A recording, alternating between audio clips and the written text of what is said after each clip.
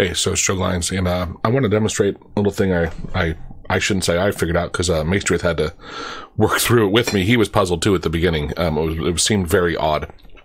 So I was playing with in Excel my command here, and I was getting the last row in a given column. And the thing is that the column number, it uses a column number instead of letter. So here, like 2, if I run this and hit my hotkey, it says 4 because B4 is the last cell. And if I change this to a 1, oops, 1, and rerun it, it's going to say 8 because A8 is the last cell.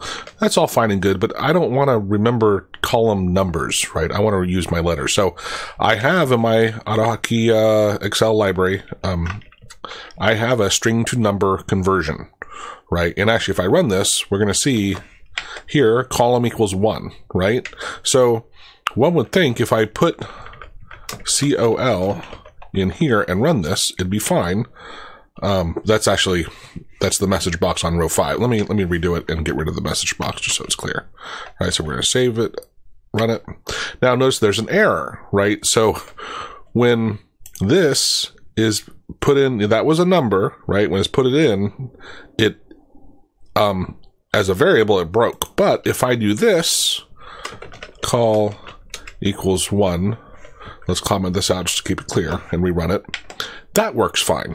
And so this was really confusing to me of why in the world, even though this was a number, and I even did I came back in here and said is call integer, and here we can put a message box. So this will only show up if it is, right? Oh, sorry, I need my if statement. If call, I wrote it wrong. Call is integer. There we go. If call is integer, message box call is an integer. So I'm going to save this, rerun it, run it.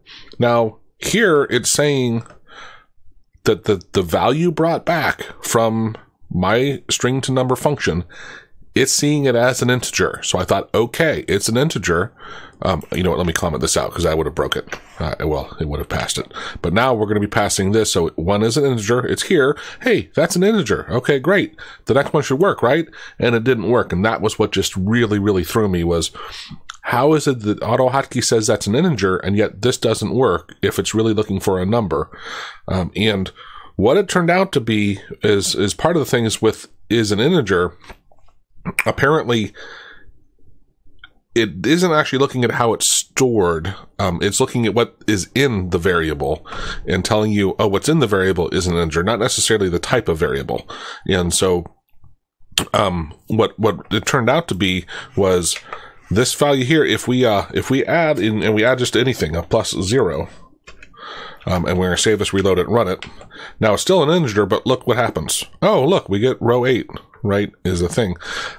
And that was because this forced, we did some math on this when it was returned, that forced it to say, hey, actually that is a number, store it as a number. And I still think this is a little wonky, but it was really, really confusing to me. And thankfully, like I said, this here did not make sense of when it was apparently not an integer, it still wasn't actually checking that.